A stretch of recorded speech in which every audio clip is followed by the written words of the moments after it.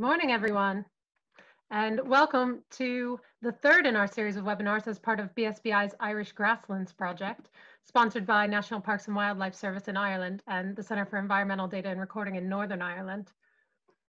Today we have Dr. Lynda Weekes back with us, leading us through the second session on vegetative grass identification. I'm Sarah Pearce, the BSBI's Ireland Officer. We also have Jim McIntosh with us today, BSBI Senior Country Officer, and we'll be on hand to help with your questions. If you have any questions throughout today's session, please use the Q&A function.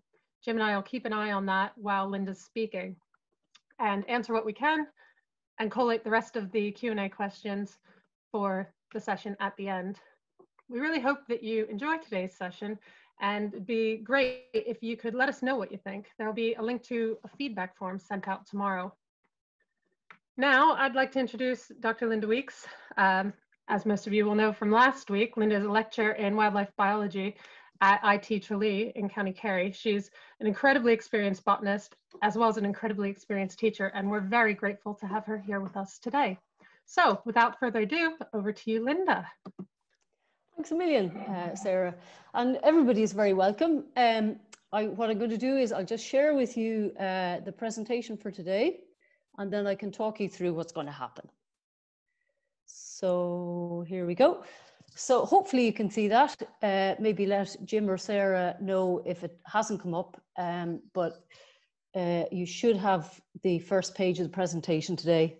So look, just in terms of, I'm not sure, I think most of you probably were at the webinar last week where we went through the basics of vegetative features that you need for grass identification in detail.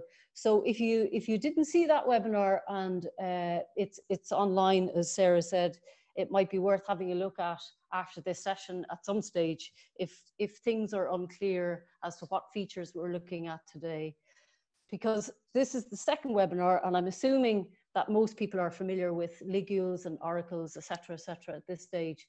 But if you're not and you haven't seen last week's webinar, you're very welcome to stay with us, because hopefully it'll become clear what they are anyway if you missed last week for whatever reason.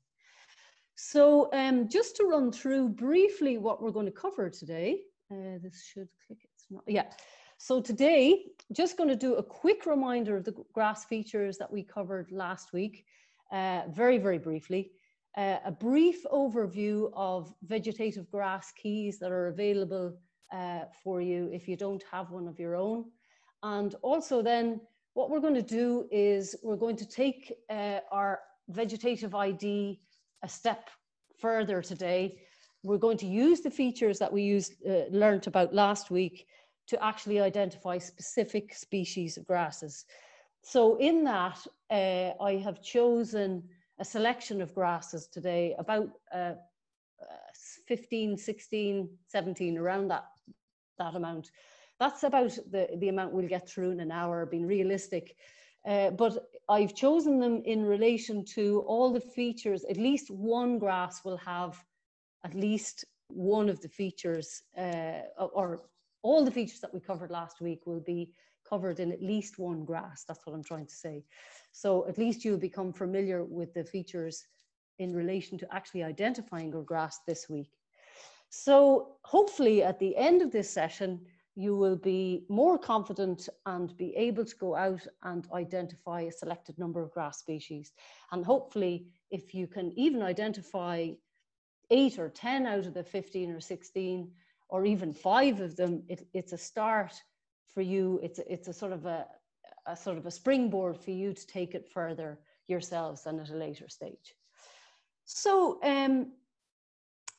oh yeah, the other thing I just wanted to say is that there were quite a lot of questions last week, and thank you very much for them. What I've tried to do is the questions that weren't covered last week's webinar, I've tried to incorporate them through this presentation, and some people had requests about different things. So hopefully I've covered most things. Some requests were quite detailed in the sense that really you'd need another webinar to cover them, but what's realistic to cover, I've answered as many questions as I can through this webinar this week as well. So just 3 main aspects of vegetative ID that we covered last week. You need to recognize and examine a selection of vegetative features. You need to be able to measure widths and lengths of leaves and different features and ligules, etc. And you need to be familiar with an ID key and how they work. So, and again, what you need is absolutely essential is a hand lens and a ruler for measuring features, and an ID guide. And I'm going to give you just a run through some ID and keys that are available out there. Now, I know Fionnuala went through some of them, and when she did her webinar on introduction to grasses, which was really good. So if you want to refer back to her video as well in relation to ID keys, she's got some really good comments on similar ID guides and some of the same ones that I'm going to cover here. But I'm looking at them in terms of vegetative ID rather than just grasses in general. So I suppose the first key, the Bible, if you like, the original is Hubbard. It was published in the last publication was in 1992. I think it's from the late 1950s actually. So it is an old publication. For a beginner, the keys are quite complex and maybe a little bit difficult and challenging to start with. But this was one of the first books I bought way back in years ago. And the best thing about it for a beginner is actually the diagrams are brilliant. It's really good to have a picture. So the way I worked when I started off, which is probably the wrong way, but I used to find the pictures that actually looked the most familiar, what grass species I was looking at. And then I would go to the key once I knew maybe it might have been one of 3 or 4 grasses according to the picture. It helped me then learn how to use a key that's only text. So from a beginner's point of view, diagrams in this book are really, really good. It's a bit out of date. Some of the species names have changed and the taxonomy has changed as well, but it's a book I still use today. I suppose the up-to-date Hubbard version, if you like, is by Cope and Gray at the BSBI Grasses of the British Isles, a really, really good book too. Its aim was really to bridge the gap between the outdated Hubbard that we just talked about and incorporate today's knowledge about grasses and classification. It's more complex in its classification of grasses because it takes in modern knowledge about taxonomy, etc., etc. So it's quite complex in its classification of grasses, and again, the key is really for more advanced users rather than complete beginners. But again, the diagrams and everything are really, really good, and it's a really good book to have when you become more experienced to use the keys. Really, really good descriptions, etc. Of course, we can't mention keys without mentioning a general botanical key, the Irish Flora. I know there's a lot of British people here listening in and from other countries. So today, I suppose we're focusing on the Irish Flora, but the grasses that we're identifying will be relevant, obviously, to the British listeners here today as well. But from a point of view from vascular plants in general, this is a really good key. Very few diagrams, not really a beginner's book, but it has a really good grass key in it as well. But it doesn't have a vegetative key. It's just a floristic key for grasses, just to bear that in mind. Another vegetative key is the Poland and Clement, the vegetative key to British Flora. Again, really, really good key for more advanced users, not just grasses, but all vascular plants. I have the old 2009 version, but it's been updated now, and I believe it's got a lot of improvements and stuff in it as well. But again, it's a really good book to have if you're thinking about getting a key. If you have one already and you want to get something more advanced, it's really, really good. So I suppose for beginners, maybe we're more interested in more accessible keys and guides, and these are the ones I would recommend. I suppose the first one is the Colour Identification Guide to Grasses, Sedges and Rushes by Frances Rose. Really, really good book. Now, it's quite a big book, so it's not really feasible to bring in the field really with you if you're out identifying grasses. out for the day or whatever. It's not one that you can bring out with you, but if you're bringing samples back, it's really, really good. Now it does cover sedges, rushes and ferns. So in that way, not all the species are in it, and also the detail will be slightly less than a specific grass book, but really, really good colored diagrams, really accessible keys as well, and they're more simplified keys, I suppose, and easier for beginners to understand, and it explains how to use those keys pretty well. So just somebody asked last week in terms of, is there a place that you can get a list of habitats and the grasses that you'd find in those habitats? And I had a look and I couldn't really find anything specific, but this book actually categorizes, its vegetative key is based on habitats initially.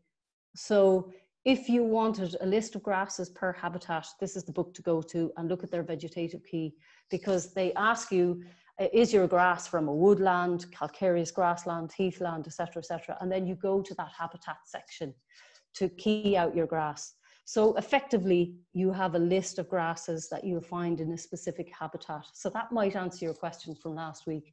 That's the best access to habitat, grass lists per habitat that I could find. So the other thing just to remind you is that there's a free grass key at the link down below, and I think Sarah kindly put it up on the website there from the Bristol group. So if you want to have a look at that online, it's up on the BSBI website, a link to it. And then just finally, the ID guide, I suppose, specific to Ireland is the National Biodiversity Data Centre grass guide. Now this has not really a floristic key, but it's categorized the grasses into groups depending on their floristic features, but they do have a vegetative key at the back. So this key was designed to be accessible to beginners and intermediate people, and people that are new to keying out grasses vegetatively. So I think it's a good place to start, and it's got diagrams and colored photographs of the grasses as well. So in terms of the presentation and approach that I'm taking today in identifying grasses, I'm actually taking the approach of this vegetative key in this grass guide. So I think I've put a link to this grass key later on, but again, up on the BSBI website under books, the link is there. So just a reminder, what do we need to know? We need to know, first of all, about the leaves, width, length of leaves. Are they hairy? Are they not? What color might they be? The youngest leaf in bud you'll find at the tips of our grasses, whether they're rolled or folded, like we described last week. Sheaths, whether they're hairy or hairless, open or closed. And as I say, anything that I mention here that if you weren't familiar with these or this week, they're all described in last week's webinar. Ligules then, here we have the ligules. What type are they? Comb of hairs? Are they membranous? What are their shapes? Auricles, whether they're present or absent, that you'll find here in the sheets. And stems, whether they're flattened or rounded, whether the grass is annual or perennial, and whether the grass might have rhizomes or stolons. So that's what we covered last week. And these are the features we're going to use today to categorize, first of all, categorize grasses into groups, and then be able to identify them to species level. So here is a list, and you're going, oh my God, where do you start? This is a list of, we have 80 native species, roughly. This is a list of 75 of them, the Irish native species, excluding the really rare ones that you're pretty unlikely to come across regularly anyway. So I'm going to show you a way to split these 75 grasses up into simpler groups by using different features And then when you've got your group sorted, it's easier then to identify fewer species, like identify your grass from a fewer species rather than trying to identify one individual from a whole big list. So how do we do that? Well, first of all, we have a look at the leaves, and if they're bristle-like and really, really thin, you've got 1 of 14 species. If, on the other hand, the leaves are flat and not bristle-like, the next thing you look at is the ligule and see if the ligule is a ring of hairs or a comb of hairs, or if it's not. So if you've got a ligule that's a comb of hairs, you have 1 of 4 species. And if they're not bristle-like and they don't have a ring of hairs and the leaves are flat and the ligules are membranous, well, then you have 1 of 4 groups. So if the leaves are flat, ligule is membranous. The next thing you look at is the leaf, the youngest leaf in the shoot. Is it folded like a page, or is it scrolled up like a roll? And if it's folded, you've got 1 of 20 species. If it's not folded and it's actually rolled, well, then the next thing you look to see is if there's auricles present. And if there's auricles present, well, then you have 1 of, on my screen, my little picture's in the way, sorry about that, I'll just put it down here. So you have 1 of 10 species. So then if you don't have auricles present and the leaf is rolled in the shoot, well, then you look to see if the leaves are hairy or not. And if they're hairy, you have 1 of 17 species. And if they're hairless, you have 1 of 24 species. So that breaks it up into 6 simple groups for you. Now, just a note, if anybody if anybody counted all these species, you'll see there's about 89, I think, if I've counted correctly. That's because some species are variable and they may or may not, say for example, some may have hairs and then another of the same species may not be hairy. So it fits into maybe 2 categories here, or 2 or more categories. So that's why we've got some doubling up. That's why there's more than 75 species in this list. So let's use this to look at some examples of grasses. And hopefully this will enable you to go out into the field yourself and find these grasses and have a look at these features. And the advantage today, at this time of year, is that a lot of grasses are actually flowering. So if you're looking at vegetative features, you can actually look at the flower head that's probably available as well. And that'll help you just confirm what species you have, because you can use the flower head as well. So just to summarize what I've just said, the order of features to check on your grass specimen: leaves bristle or flat.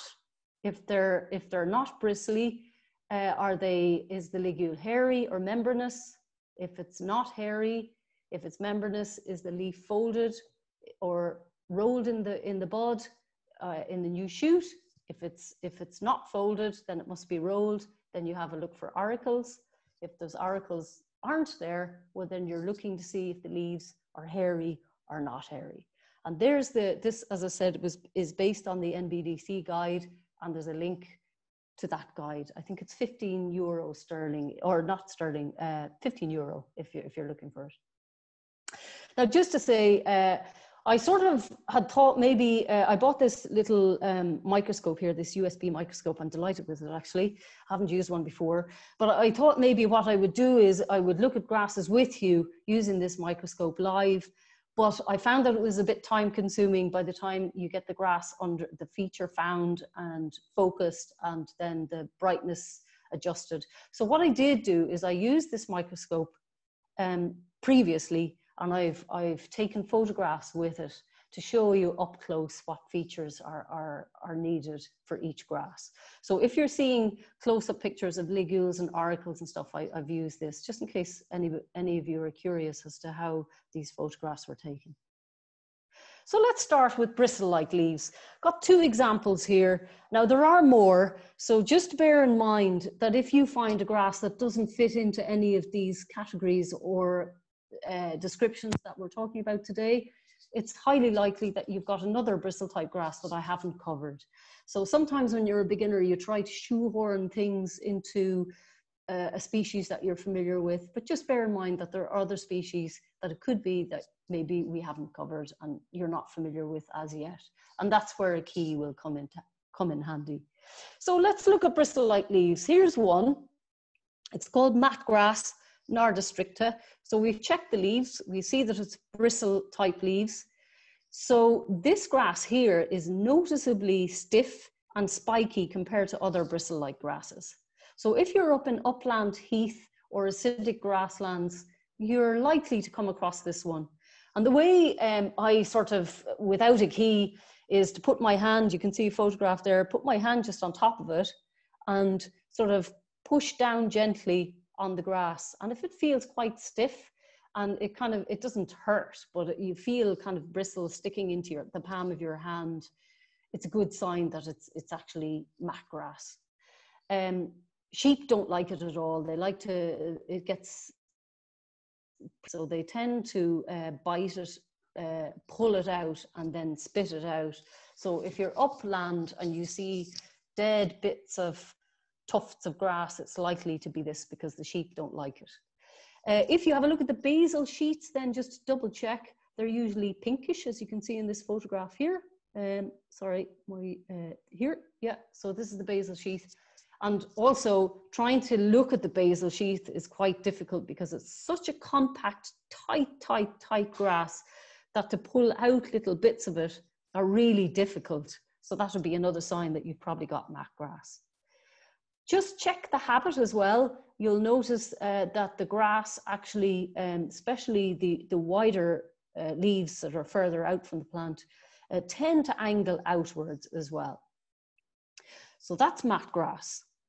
So if you're in the same habitat like heathlands and uplands, another grass that's bristle-like might be the next one. This is sheep's fescue. Now again, just do the palm test and you've got your bristle-like leaves, but if you put your palm down on top of this grass, you'll find that it's much softer and it doesn't prickle the palm of your hand. Now, there is a possibility it can be another couple of species of bristle-type grasses because there are other soft ones as well. But that's when you have to look a little bit further to make sure that it's sheep's fescue.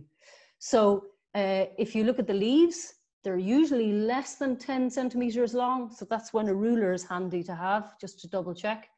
And if you look really closely at the sheaths, here's a photograph of the sheath here.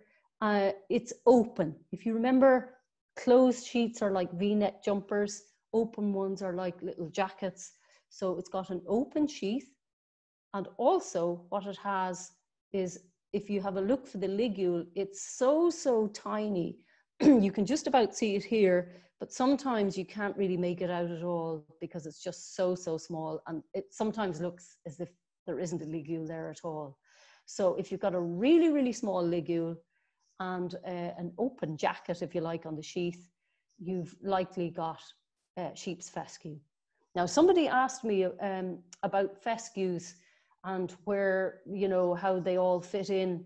I can't go into too much detail just with time constraints, but what I will say is that fescues, trying to put them in context for you, fescues were all one group at one stage. Like in Hubbard, you'll find fescues are all Festuca species.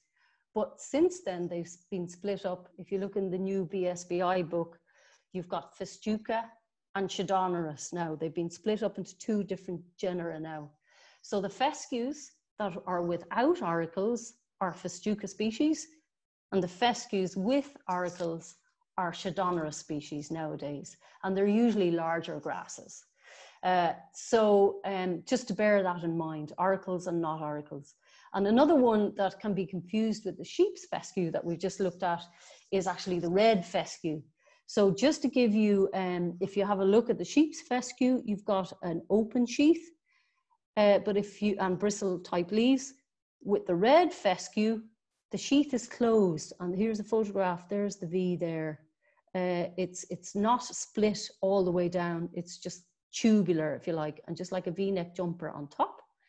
And also, it does have bristle-like leaves, but it also has flat leaves. It has a combination of both on the same plant.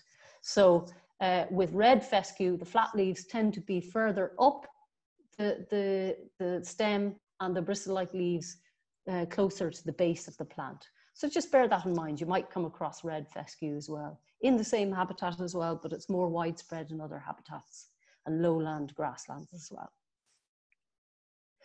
So if you have eliminated that your grass hasn't got bristle type leaves, that it's got flat leaves, the next thing to look at is the ligule.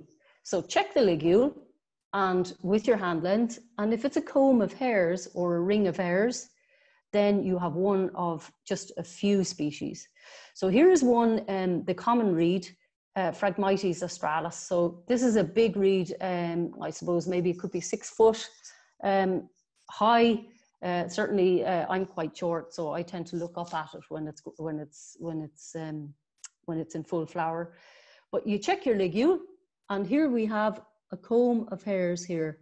And with the hand lens, you can see there are tiny, tiny, tiny little hairs all along, just a fringe of them there. So the other thing you need to check then, if you've got a ligule of hairs, the next thing to look at is actually the width of the leaf, because you have a few species that have a ring of hairs that are really, really narrow leaves. They're flat, but they're quite narrow. This species here has really wide leaves. So you've got leaves that are 10 to 45 millimeters wide. So you can see a photograph to the right there, that the leaves are very, very wide. So very wide, very tall, you've got Phragmites, which incidentally is the only grass really that you'll find on every continent in the world. Most grasses are specific to a continent, like European, Australian, North American, South American, etc. But this grass is found across worldwide. So it's very, very common. So just in terms of where you'll find it, if you're in inland waters or brackish waters, it likes to have its feet in water, generally speaking, or damp ditches, etc.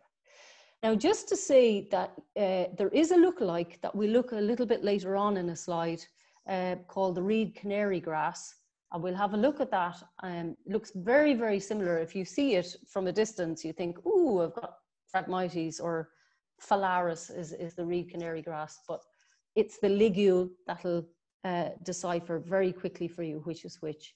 Hairy, comb of hairs if it's Phragmites. It's a membranous ligule if it's Phalaris, all right? Now, just somebody asked also, what is a reed? A reed actually is kind of like a general term. A reed is a tall grass-like plant. That's basically what a reed is. Generally, they're in wetlands. So they can be grasses, but they can also be other plant groups like sedges. They can be other plant groups like rushes, and and also others like bulrushes that fit into different families. So anything that has narrow leaves and very, very tall is a reed. So another one that you might find with flat leaves that have a comb of hairs, if you're in uplands again, is your purple moorgrass. So check ligule, comb of hairs. Now the comb of hairs in Melinia or purple moorgrass are tiny. And sometimes if you look, just a little tip if you're looking for these, if you peel back the leaf from the sheath, from the stem, and if you're looking at it from the top down, you might miss the comb of hairs. So just peel back the leaf quite far and look at it from underneath, and you can actually see the comb of hairs much, much easier. It catches the light somehow. So that's just, if you're not sure, if you can't see a ligule at all, the best way to look at it is from the bottom upwards, angle from the bottom. So check the leaves then, and you'll see that the width of the leaves is much smaller than the Phragmites, say, for example, less than 12 millimeters, and a completely different habitat because we're in heathland. So the other thing to do is check the habit. In other words, the way the plant grows. if it's older, you'll find that it's a pretty tussocky grass, and the tussocks can be quite high, I suppose, maybe 20, 30 centimeters sometimes. They're large tussocky, and if they're dominating the landscape, they're really hard. It's a hard landscape to walk through because you've got your tussocks and the gaps in between. It's not very pleasant to have to walk through a pile of millennia grasslands. But you can also get them isolated when they're young, they're not tussocky, so just to bear that in mind. And when in winter, if you're up in the hills or moors, you'll find that it dies back completely, and you'll find lots of dead curled up leaves covering the landscape, and that's your millennia grass. So those are two comb of hair examples. So let's say you've checked the leaves are flat, you've checked the ligule, and the ligule is actually membranous. Let's have a look at the next group if your ligule is membranous. So if your ligule is membranous, the next thing you need to check is actually if the leaf is folded or rolled in the shoot. So here are some examples of where the leaf is actually folded in the shoot. So we've got our perennial ryegrass, Lolium perenne here. So ligule is membranous, youngest leaf is folded in the shoot. So it's like folding over a piece of paper and slotting it in the very top of the grass there. The next thing you do is just check for ligules. Now, if they're present, it could be perennial ryegrass.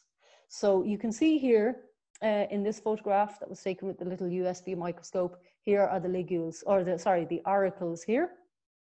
Now, just to bear in mind, when you're looking at perennial ryegrass, check a few stems and sheaths for auricles. For some reason, some little leaves junctions might be missing the auricles. So you have to look carefully just at a few to be sure that you have auricles, or to be sure that they're absent or present. So just check a few and make sure that they're present on at least some, anyway, at least. Your stem will be rounded, and a real key feature of perennial ryegrass is actually the glossy underside of the leaf. And if you are walking in a field full of perennial ryegrass and the wind is blowing, you'll see it shining and glinting in the sun. That's a really good sign that there's a lot of perennial ryegrass there. And also, if you have a look down at the sheaths at the base of the plant, they're wine red colored sheaths. So again, this grass is often planted by farmers in their fields for pasture. It's a very common agricultural grass and a lowland grassland, and a lot of our improved or semi-improved grasslands are dominated by this species. Now, there are other glossy underside grasses, and I will mention one later on, but usually the leaves are much wider. So another example of a leaf folded in the shoot would be annual meadowgrass. This is one of the POA species. There's quite a few POA species. So this is just the annual one I've mentioned here. And you'll notice a key to, or sort of a tip looking at it, it looks annual because it doesn't have any old sheaths from last year at its base. And this grass is actually very small. This is a gravel pathway here. So you can see the gravel bits look quite large here. So this is a close-up of the grass. It's very, very small. So check the ligule, it's membranous, youngest leaf is folded in the shoot. Now with POAs, they tend to be quite flattened. Some of them more oval, but they're not really rounded. So if you have a POA, the two key things to check for is at least oval or flattened stem. And the other thing is that it has boat-shaped tips.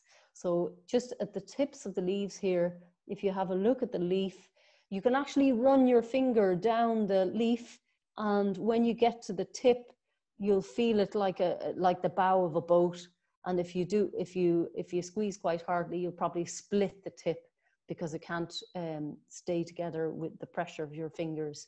So boat-shaped tips and at least slightly flattened stems, you'll probably have POA species in general. Now, Poa annua, just to double check whether you've got annua or not, the key thing to look for are these little transverse wrinkles. It's the only Poa species that has transverse wrinkles in it. Now, those wrinkles aren't always there, but if you have a look around, you'll find at least one of these. You know, it might only have one leaf that has these wrinkles on a plant, or one leaf in a group of plants. So, but if you find it, you definitely have this species. And the other thing is, if you find a small grass that's flowering in the middle of the winter, it's likely to be this one. And somebody was asking about tram lines. Tram lines, yeah, tram lines I find difficult, I must say. I have to look very carefully for tram lines. Some keys, and we didn't cover tram lines last week, some keys decipher two options, whether there's tram lines present or not. Just to show you, Poa do have tram lines. Sometimes they're really obvious and sometimes they're not. But if you have a look at this photograph down here, you'll see two little tracks here in the center of the leaf, and I've blown it up here. Looks like a little track. That is what we call a tram line there. But again, you have to look really, really closely, and I tend to try to ignore the tram line feature. I tend to, if I come across tram lines, I will go one way first and then the other way in the key, and then see what way fits best, because they can be difficult to see at times. So hopefully that answers the tramline person's question. Okay, so another one that's folded in the shoot is a very common one, is the cocksfoot, Dactylus glomerata. Again, folded in the shoot, auricles are absent, stems are noticeably flattened. They're really, really flat. You'll notice them very flattened, and it's a robust, sort of tough grass. And just to be sure that you've got Dactylus or cocksfoot, is you can check sheaths by peeling back the sheath, and at the very, very base of the stem, they're milk white, really, really noticeably white here at the bottom. So you have to peel back the old sheets to see this underneath. So that's how you'll know Dactylus. And those grasses generally are found in waste places and roadsides and roadside verges. And they're generally bigger and tussockier than the surrounding grasses. One to show you what prominently ribbed looks like is the tufted hairgrass. Again, the leaf is folded in the shoot, no auricles, but if you look at the leaves, they're kind of really, really stiff, and if you find a young one, you might even think maybe is it a sedge, for example. But if you look really closely, you'll see that there are ligules present. But what I mean by prominently ribbed, here's the grass. I've just bent over the grass, curled it backwards, and you can see the ridges here and the dips, the grooves. So very, very obvious dips and grooves. And grasses that are prominently ribbed tend to be really stiff. So that is tufted hairgrass. It's a beautiful grass actually when it's flowering. You find it in woodland, damp, shady places and wetlands. So that's just another example. Okay, so what if the leaf is rolled in the shoot? The next thing you need to look at then, if auricles are present or not. So here's a couple of examples of grasses where auricles are present. So this is the common couch grass. Some people call it couch. I just happen to call it couch. Potatoes, whatever you prefer. So it's also known as scutch, and it's a devil if it gets into your garden. It's an absolute curse because its rhizomes spread throughout everything.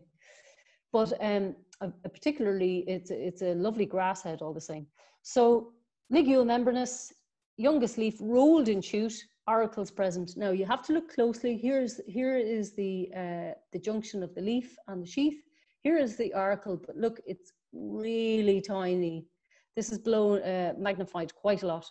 Tiny little sort of needle-like auricles, but you have to look closely with a hand lens. They mightn't be noticeable without a hand lens unless your eyesight is pretty good. So check really, really carefully for those. Rhizome, if you actually dig, if you have a little trowel or something and dig around the base of the plant, or even try to pull up the base of the plant, you'll most likely see these long rhizomes. They're usually whitish with brown scales on them, and they can creep in all directions. So that's the common couch. And grasslands, wastelands, hedgerows, you'll see it quite regularly in lots and lots of different places. So hopefully I'm not going too fast or too slow. I'm just conscious of time here. I might just speed up a little bit, just assuming now that you know what you're checking for. So again, these are all membranous ligules. Youngest leaf are rolled in the shoot from now on. So what we're looking at now is whether auricles are present, absent, and whether leaves are hairy or not hairy. So here is, I put this one in because somebody last week again asked about fescues. This is an example of Schedonorus. It's another fescue, but this is where the genus name is changed. So this is the tall fescue, and it does have auricles. And another reason why I put this in is because the auricles look very different to other auricles. If you have a look here, they're like lobes of ears, basically, like earlobes. So they're not pointed, or they're not claw-like. They're just lobes that sort of curl around the front of the grass here. So broad lobes, and often they're purple. And if there are knees or nodes present, they're often purple too. And a really good feature to distinguish this Schedonorus grass here, because there are a few that have broad leaves, is turn the leaf upside down, and if it's glossy and shiny underneath, you have probably got tall fescue. So again, broad leaves, glossy underside, lobe-like auricles, and a tall grass, and purple colouring somewhere at least in the grass. So it's found in damp, shady places. Another one rolled in the shoot, but this time auricles are absent. Yorkshire fog, here is the one with the pink striped pajamas. If you look at the base of sheets, particularly at the base of the plant, you'll notice these little pink stripes, and that's from Yorkshire fog. Now, somebody asked last week also, would I put the names up of all the different features that I showed, what grasses they came from? But actually in this presentation today, all the names of all the bits that were last week's are all named this week according to their species. So hopefully that'll cover it for you. So again, rolled in the shoot, no auricles. The sheets are covered in velvety soft hairs, and you've got pink stripes at the base, and found in most grasslands and widespread. And just bear in mind that if it's flowering at the moment, but you may see flower heads that are quite closed and flower heads that are quite open, and they look very different grasses, but actually they're the same. Before it fully matures, it's compact like this, then it opens up and flowers, and then when it's getting older, it closes up again. So the flowering head can look different depending on what stage it's at with its flowering. But we're looking at vegetative features today. Okay, next one. More auricles absent, leaf rolled in the shoot. Let's have a look at leaves here. Oh yeah, sorry, Halcus, the Yorkshire fog. Also, we're talking about leaves being hairy because we look, if those auricles are absent, we're looking for hairy or hairless leaves. So again, this is another one that's got hairy leaves, and this is Anthoxanthum odoratum, our sweet vernal grass. It's actually finished flowering now. It looks quite straw-like at the moment, the flower heads, because they finished. But this grass, you've got a membranous ligule and no auricles, but what you have are these little whiskers where an auricle would be, okay? So little whiskers like cat whiskers sticking out either side. Now, one thing that beginners might get confused about is they look at these and say, oh, I've got a ligule of hairs, a comb of hairs, but just be careful, because often grasses can have membranous ligules, but hairs at the junctions as well. So this is a case of this, this is an example of that, where it has a membranous ligule, but you've got little whiskery hairs sticking out at the edge as well. So if you've got those whiskery hairs and a membranous ligule, you've got sweet vernal grass.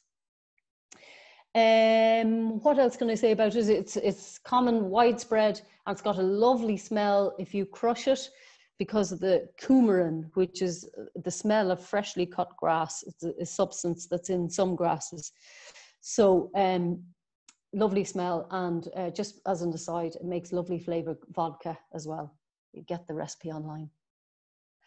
Okay, and again, auricle's absent, but another one that has leaves that are hairy is one that's found regularly in deciduous woodlands, and that's the false brome. So what you will look for in this case, if the leaves are hairy and the leaves are more than 4 millimeters wide, and somebody asked actually a good question last week, where do you measure the leaf? At the base, at the tip? The best place to measure any width of leaves is actually midway along its length. So anywhere in the middle is the best place to measure. So just check the sheath. It's densely hairy. You can see lots of hairs here, and the leaves are hairy as well. It's also a perennial. Here's a photograph of the base. Usually you see lots of old sheaths and old leaves from last year around the base. And it's quite common and widespread at the moment. It's flowering profusely in wooded areas or shaded trackways, etc. It's a beautiful grass. So keep an eye out for that one. So getting on to those that have auricles, no auricles, but are hairless this time. The leaves are hairless. You've got quite a lot of species. I'm just going to give you a few examples. Here's the reed canary grass, a really tall grass. If you're in wetlands, river banks, wet ditches, you might find this grass. And if you remember, we looked at the common reed, Phragmites, and this is the confusion grass from a distance. You can see the leaves look very, very similar, if you remember from Phragmites there a little while back. From a distance in a field or looking across to a ditch, you might think you have the common reed. But again, all you've got to do is simply check the ligule. And in this case, the ligule is membranous, not a comb of hairs. But again, the leaves are very, very wide, 6 to 18 millimeters. Usually not as wide as Phragmites, but they're still very broad. So again, just check the ligule. Okay. How are we doing for time? We're just a few minutes left. So this one here now is leaves are hairless as well, but it's a much smaller grass. This grass is the common bent, and it's found in grasslands and marginal grasslands and uplands as well. Beautiful little grass, and you can see here that it's carpeted in this field here. It's just a carpet of common bent grass heads. It's in flower here. That is a really good sign that there's either rhizomes or stolons present if it looks carpeted and not tufted like a cluster or a tussock. So if you're finding it difficult to see whether there's rhizomes or stolons available or present, a good indication is how it's spread evenly in an area.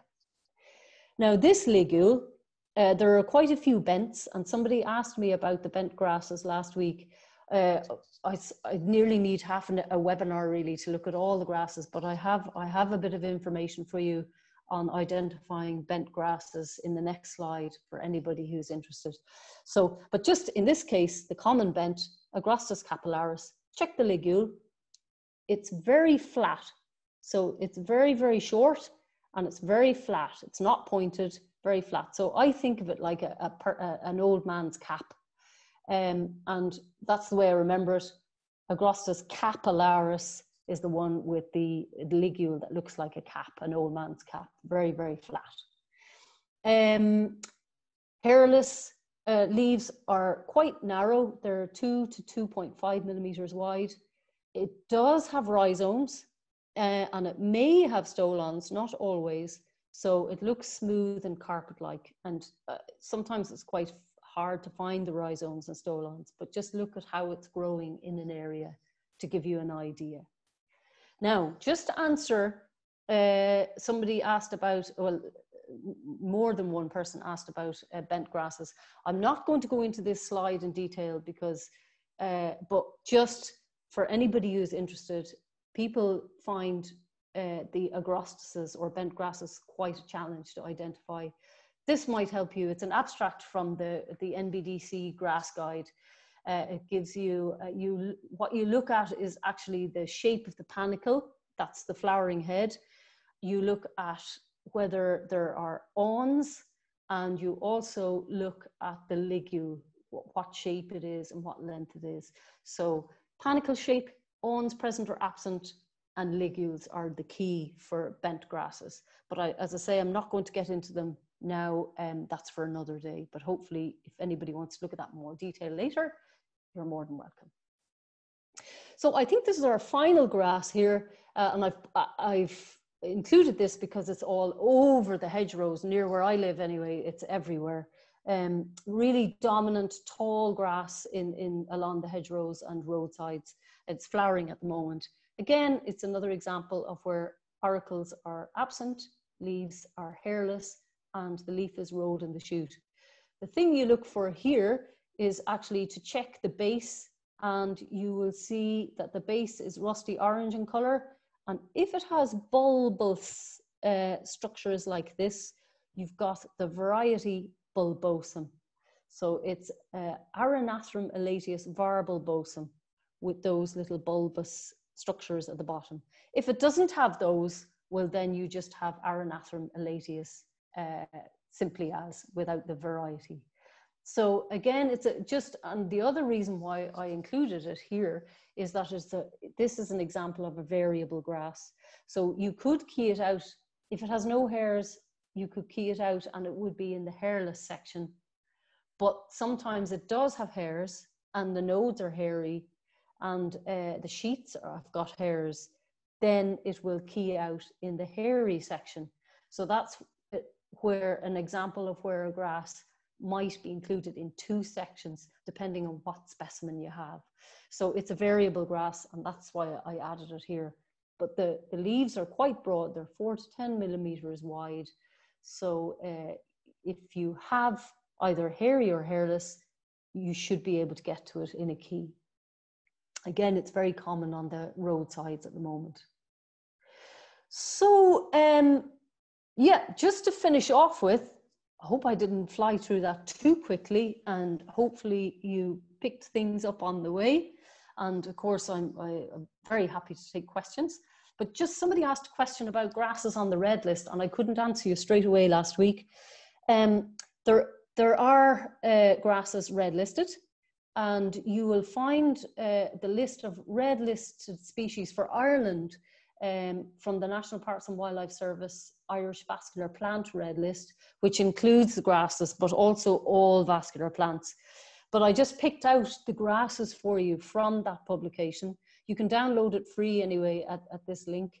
And I gave it to Sarah this morning. So hopefully when Sarah gets a chance at some stage during the week, might put a link up on the BSBI website for if anybody's interested. So this is the list of critically endangered, vulnerable and near threatened species in Ireland, and list of species of grasses that are actually in the Flora protection order as well. Now, what I didn't include, actually, there's some that are included in the Northern Irish legislation that aren't included in the Southern legislation, because there's one particular grass that's considered regionally extinct in the south, but it's protected up north. So just to bear that in mind. So if you're interested in those, you can have a look there. Now, so just to finish off with, hopefully you'll be able to go out and identify at least some grasses that we've mentioned today. So do try to have a look at these grasses and identify them. And if you come across a grass that doesn't fit, it's probably, and it's not listed here, it's probably a different grass. So do invest in a beginner's guide of some sort that suits you best, and just to get started with. And then as you become more familiar with grasses, then you can invest in the more advanced ones and get a lot more information out of those. And do get yourself a hand lens if you don't already have one. It's all about practice. It's like a language. If you don't use it, well, you know the saying, you lose it. It's keeping up to date and using your newfound skills is the way that you become more familiar with grasses. And again, I said it last week, but just don't forget, when you're confident about identifying, do record your records. Record the species name, the location, grid reference, the date, your name, and the habitat that you found it in, and any other useful information, and do submit it to a database, either into the BSBI, or in Ireland's case, you can submit them into the National Biodiversity Data Centre, or I'm sure you have a data centre in an area if you're in a different country. It's important, as I said last week. And don't give up, guys. Just keep persisting and get as much help as you possibly can. Support is always brilliant. So the BSBI as an organisation, and they run field trips and webinars like you're here today, and conferences and stuff, and they're just really brilliant for learning from the experts. It's the best way to learn. So I'd highly recommend, if you're not a member of BSBI and you'd like to become a member of the BSBI, I'm sure Sarah will fill you in there. So I think that's it. Yeah, so I'm very happy to take any questions, guys, and hopefully that made sense to you today. Thanks a million. Thanks so much for that, Lynda. It's another fantastic presentation, really useful, I think. And we have had a fair few questions coming through, so I'm going to pass to Jim to let him ask the first one. Okay. Lynda, that was a fantastic presentation, thank you. We've had lots of messages saying how much people have enjoyed it. Great, oh, well, thanks very much, that's great. One interesting question was, this is about sheep's fescue, I guess. With open sheets, are they open from the top to the bottom, or is it variable? Oh, that's a good question. I suppose the easiest place to see them, they open or closed, if you like, is from the top.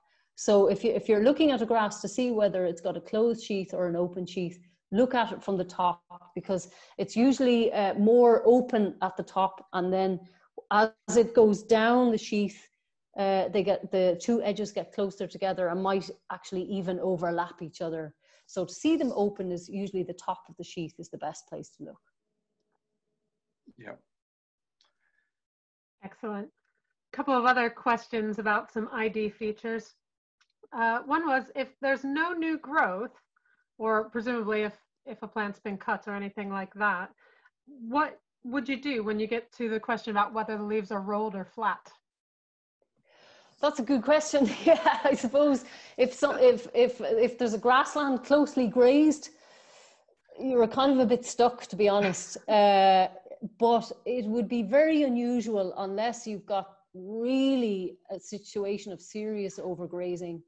It would be very unusual that you wouldn't find at least one shoot somewhere that you could check. But yeah, if it's really tightly and overgrazed, and you have an overgrazing situation and you don't have anything to go with, I'm afraid you're kind of stumped, really.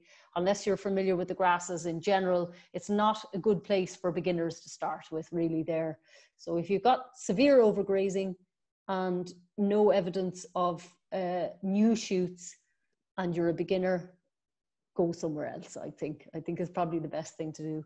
If you're familiar with grasses, you might know the species anyway, just by the look of it, but that takes experience. So I know that's not really answering your question, but I think if you're a beginner, you're best to try to avoid overgrazed areas to start with. Okay, I've got a question about Agrostis, stolonifer. It usually starts developing stolons after flowering, and that makes it a bit difficult earlier in the season to differentiate between it and other agrostises. What would you say to that? Yeah, agrostas, it's a tricky group, and I must say most of the keys depend on rhizomes or stolons. And I've been on my hands and knees looking for stolons when I need them and can't find them. Yeah, I just wonder, do I have my book here? Sorry, I should have really had my guide in front of me here. I might just come back to that one. But if you do have a flowering head, look at the panicles, because in Agrosta stolonifera, the panicles tend to be quite parallel-sided. And if you take a really good thing about identifying agrostas is if you pick a grass head, hold it in between your two fingers and roll it and have a look at it in 3D, like rotating in your hand. And if it's Agrosta stolonifera, no matter what angle you look at, there'll be one angle you look at it that looks very parallel. Whereas the other species, when it's flowering, they look kind of pyramidal or more like a sort of coniferous tree. Whereas this one has a parallel-sided, when you look at it, you know, at least one angle. So that might be a start. And I should have brought my grass book here beside me just to double check other things, because the ligule is important as well, and it's gone for me. Why that is? I think it's got pretty long ligule. Yes, generally, that's right. It does. Yeah. But yeah, I think also that the plant is generally very prostrate, even before it produces any stolons. It is very flattened to the ground. Yeah. Part of that is sort of places it grows, like edges of lawns. I think you mentioned last week. But I think part of it is the way it generally grows. Thanks, Jim. Yeah, you're absolutely right. It can be quite flattened and horizontally looking as well. Yeah, thanks for that. Good stuff. There was also a question about, can ligules sometimes be missing from vegetative shoots? Someone was saying they find it a bit difficult to find them sometimes. Generally not. They should be there in some form, or even the remains of them, because there are some ligules that are really, really delicate and fine.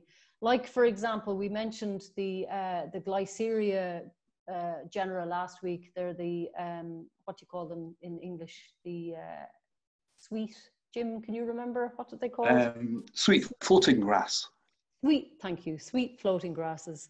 So those ligules, if even very, very quickly, if you peel back the leaf, they're in rags and they tend to break down very easily, but they're there. So very unusual that you wouldn't see ligules unless the ligules are so short, like in some of the fescue species. They're so short that they look absent, but otherwise you'll see, at least, even if they're delicate and they're damaged, they should be easy enough to see. So if you're not seeing them, perhaps just look a little bit closer, unless you're looking at fescue species, which they can be difficult to see. Okay, I've got an interesting question for you. Can grasses hybridize? Yes, they can. And I didn't mention hybrids today, because I suppose hybrids are a whole new kettle of fish, but yes, they can. And there are some very common hybrids, like, say, for example, perennial ryegrass with a festuca rubra, I think it is, can hybridize. And also the sweet floating grasses can hybridize quite easily as well. So yes, they do hybridize. Some of them are quite easy to identify, though, when you get to know the features well, and they tend to be a mix of the two species. So if you're going through a key, some keys actually include some of the common hybrids, and you're likely to get to the hybrid okay through a key. But if you're using a key that doesn't have the hybrids and it's not fitting into any category, it may be that you have a hybrid. So just look out for hybrids in sort of semi-improved or semi-natural grasslands, something that looks like a fescue, but not quite, and looks more like a perennial ryegrass, but not quite. You might have the hybrid there. And the other place to really look for them is with your sweet floating grasses. They can hybridize very easily, and it's actually, they're more common. The hybrids are quite common, and you're more likely to find a hybrid than the actual separate species in that case. So yes, the answer is yes, they do. Thank you. Good stuff. You had mentioned just how many grasses there are to be looking at in Ireland, but there was a question of how many more, or how different is the the population in, say, England or Britain? Well, maybe Jim could answer that better than I can. Jim, do you know how many grasses altogether? Oh, there's certainly more in Britain than in Ireland. Are you able to answer that question, Jim? Not off the top of my head, but I wouldn't imagine there's a huge number more in Britain from Ireland. I mean, many grasses are fairly widespread. So I think all the grasses that are common in Britain will be common in Ireland as well, and vice versa. I can't, yeah, I don't know how many more grasses will be here, but not a great extra number. Okay, great.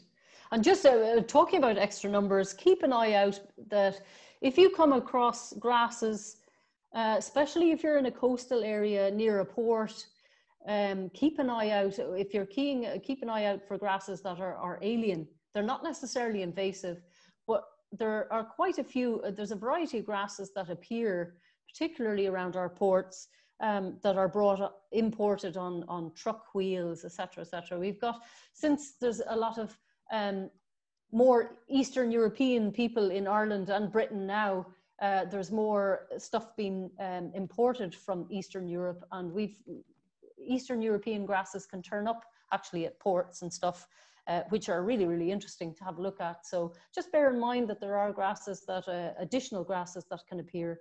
They may just be there for 1 year and not persist. In that case, they're casuals and you won't see them again. The other place to see grasses actually that are a bit strange is if you have a bird feeder with seeds. Sometimes seeds can germinate under your bird feeder with very unusual grasses. So bear that in mind, that there are other grasses that aren't native and that turn up every now and again as well, that you mightn't find in a key. Okay, I'm going to put you on the spot here now. During your presentation, you showed a picture of Schedonorus. Well, you called it giganteus, giant fescue. But a few people noticed, and I also thought it looked more like Schedonorus arundinaceus, which is tall fescue, I think, isn't it? Tall fescue. Oh, well, it is tall fescue. Have I got the name? Oh, did I put the name? It's tall fescue for sure. Somebody said, shouldn't giganteus have long awns? And of course, you're that's absolutely yes. right. That is a typo. Thank you very much. That is a typo because I have it as, let me just have a quick peep at that, because I have it as tall sedge, but I've just put in the wrong name. There we go. Yeah, thank you so much. It is tall fescue, but I've put in the wrong name there. Thank you, guys. Thank you for pointing that out. Yes, I'll change that and I'll send that back to you, Sarah, with the yeah, I'll update that. Fair play to you, eagle-eyed people. I'm really glad. Those people are paying attention. Well done. Because yeah, tall fescue is not giganteus, it's arundinaceus. Thank you. And just going back to the question about how many species of grass in Britain, some of our watchers have chimed in saying Cope and Grey covers 173 species. Right. And according to another website, it's 160 species in Britain. So somewhere in that region. Okay, so there's quite a lot more, yeah, in terms of that. Great. Thank you. Yes, but a lot of those species will be casuals and with quite a restricted distribution, but perhaps as you mentioned, at ports and docks. Yeah. Yeah. Right. There's a few questions about equipment, and one of the very first ones was, what is the make and model number of your USB microscope, and how much does it cost? I was very impressed by the quality. Right, yeah, here it is here. It's this one here. It's called Pluggable. So maybe you can see that there. It's called Pluggable. I just got it on Amazon. It cost about €30. Now there are cheaper ones and are more expensive ones. They go up to about €160, and you can get ones for €15 or around 15 sterling actually. But I decided to go for one for around €30, and it had a good review actually on a couple of YouTube videos, and I found it actually great. So Pluggable USB microscope. If you Google that, you'll get that model. Yeah, I can say if that's a little too dear for you, if €30 or £30 is too much, then I have this one, which does a pretty good job, but is a bit fiddly to focus. I think I sent Lynda some pictures of aquatics from it, and it works okay. But if you're trying to present for others to see, then something with a more sturdy stand like Lynda's might be a better option. And what price was yours, Sarah? I was trying to remember. I remember it was under 30, but I can't remember what. I suspect it may have been around 20. Okay, I'm very brilliant. cheap. What can I say? Doesn't matter if it works. It's great. Yeah, and actually, just there's a little sucky cup here, and if I just take it off, you've got a blank sheet, or you have a scale sheet. It's really handy for scale as well, just so that you know. That's great, because one of the other questions was asking about the grid ruler that you were using. Yeah, that's it. The scale sheet. So there you go. Yeah. Mine did not come with that. I should say this is not a BSBI endorsing either of these. No, it's just what we happen it's not. to have. It just happened unfortunately, to buy I don't know of anyone who's done a sort of formal comparison of the options out there. But there are some pretty good ones. Just read reviews and see what works for you in your price range. Yep. Another participant asked the question about hand lens. Now, I know you covered them last week, and you even gave a link to a short YouTube video on how to use a hand lens. And the question is basically how close do you have to be? Does the lens need to be really close to the eye to view the specimen, or close to the specimen? Maybe you'd like to answer that. I actually have a hand lens here. So there's my hand lens. So if I just turn sideways so you can see, and if I pretend that, see there's anything here, I have just pretend this is a grass, my pen knife. So you hold the hand lens right up to your eye, and you bring the specimen up until it's into focus, and it's in focus now. So you can see how close that is. So it's really close to my eye, and the specimen is right up in my face. That's why botanists look really weird to non-botany people out in the field. So that's how you use a hand lens. Hopefully that's explained. That. And somebody asked if you have glasses, what do you do? You can keep your glasses on. I'm long-sighted, so I wear glasses, but I tend to take them off to look with a hand lens, but you can easily use a hand lens with glasses on as well. Sticking on the magnification point of view, somebody just wrote in to say that you can also get clip-on lenses for mobile phones that work well. They have one that's ×10 macro, and it means you can take photos in the field. So that can be quite useful. Oh, nice one. Cool. Thank you for that. Can I go back to ID type question? Are all grasses wind pollinated? Are all grasses wind pollinated? Primarily, yes, they are. Yeah, they're designed to be wind pollinated in that they've got. I mean, Fanula went through the floristic side of things there. So if you're not familiar with how a flower is structured, it's a really good video to watch back on. But basically the flower, it's not colored, it's brown or green. So it's not designed to attract insects primarily. And also it produces a profuse amount of pollen. compared to an insect pollinated plant, which produces far less pollen. Grasses, that's why we get hay fever and stuff, because you can see clouds of pollen puffing up. They have to produce far more pollen because they depend on the wind to disperse the pollen. And also, if you look very closely at a grass and flower, you'll see a little feathery stigma sticking out, which is the female part of the plant. It's feathery and sticking out into the air to catch pollen as it blows past. And the anthers, which are the male part of the flower, stick out far as well, so that the wind can catch it and the pollen is released then. So grasses primarily are designed for wind pollination from every aspect. Do you know of any grass species which are not wind pollinated? I don't, and maybe somebody else does, and I'd be very interested to hear. I can't think of any. Yeah, I can't, no. Might be one to Google, but not. Yeah. I've not heard of any. Right. There was also a question about, that I guess gets more into how grasses grow together. So are there any grass species that are sort of true companions that you always kind of find together? I suppose true companions, grasses are adapted to a certain pH or a certain soil type or a certain amount of water. So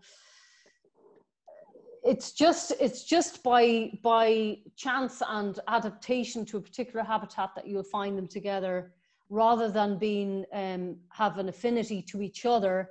They have an affinity to the environment rather, and in that way you will find them together. And actually, I meant to mention, let me just go back into the slide here very briefly. Let me just share this with you. Sorry, no. Just to reiterate something that I didn't mention. Where is it now? Oh yeah, it's actually near the top. Excuse me now, sorry for all this. Just it'll get to it eventually. It was one of the questions that was asked last week about habitats, and I didn't mention it when I was on this slide. Yeah, here. Just in terms of, I'm not sure, some of you, I'm sure a lot of you have heard of Plantat. If you haven't, people were asking about environmental questions last week, and this will give you a good idea of what grasses actually are associated with each other. Vegetation classification actually looks at plants in general that are associated with each other, but they're associated because of the environment they're in rather than each other, as I say. But a really good way of knowing whether a grass is likely to be associated with another one is looking at Plantat. It's downloadable free here. It's a list of all the vascular plants in Britain and Ireland, not just grasses, and it gives you it's a big Excel file, and it gives a score, an Ellenberg value for pH, light, water content, soil type, etc., for each plant. And in that way, then you can tell whether a plant is likely to occur with another plant. And there's also a report to go with that. So it's well worth having a look at that in terms of grasses as environmental indicators. So hopefully that answers two questions at the same time. Yeah. Okay, I've got a good question for you. I struggle to see hairs. Is there a good background color or card or way to see hairs? Yeah, hairs can be difficult sometimes. I think if you're looking at hairs, the best color I found is actually black. So if you can, even if you have your phone on a black background and put the grass on top of your phone if you're out and bring it up to your eye with the eyepiece, the black background can help. So hopefully that's something you could try if you're finding it difficult to find hairs. And I think another thing, if you look for hairs on leaves, it's really useful to fold the leaf over and look at the end against that background. Yeah, that's a very good idea. That's excellent. Yeah, absolutely. Right, I think just one more question, unless more have come through. Someone asked, are there mnemonics to help you with grass ID along the lines of sedges have edges and rushes are round? Not that I'm familiar with. I tend to think in rather than mnemonics. Mnemonics are great. I tend to think of pictures like, you know, your Mohican for nardus, for macgrass, or wine bottles for, you know, perennial ryegrass. So if you're a sort of a visual person like myself, think of it in pictures, just associate it with something. Mnemonics, really good idea. I don't know of any offhand unless anybody else wants to suggest things, but good to make one up yourself too. Can't help you on a ready-made one, I'm afraid. Either of you anyone have any comes up with some, they can send them to me and I can share them around. Share them. It would be brilliant. Yeah, absolutely. People remember in different ways, so the more the merrier. Brilliant. Can I ask one last question? This is one about keys. What do you make of the grass key in Clapham Tooten and Warburg's excursion Flora?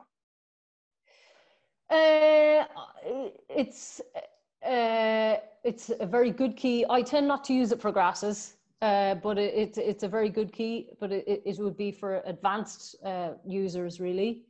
But as keys go, it's an excellent key.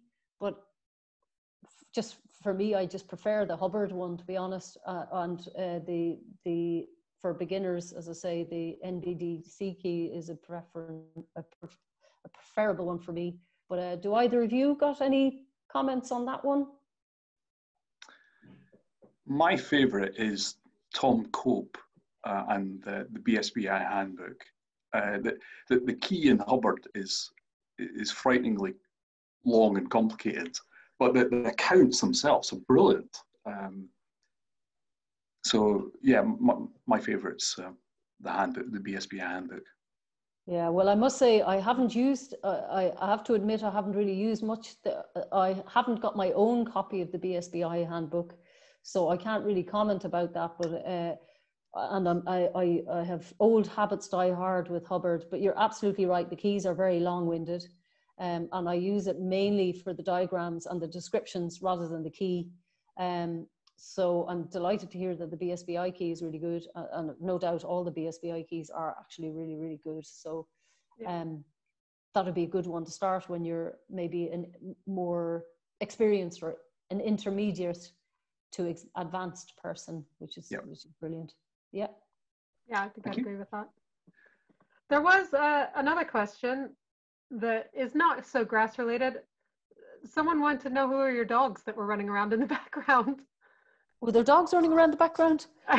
Oh maybe up in the picture. Oh, the picture perhaps. Oh yeah, well, that's Jessie and Juno. They won a photographic competition, believe it or not. They were on the front page of a local calendar, and we got, as a prize for being voted by the public of being the loveliest dogs, we got a free photograph, frame photograph. So that's Jessie and Juno up there. Great agility dogs, represented Ireland at agility in their when they were younger, but they're a bit old for that now. Excellent. I think we'd better leave it there because it's getting a bit late again.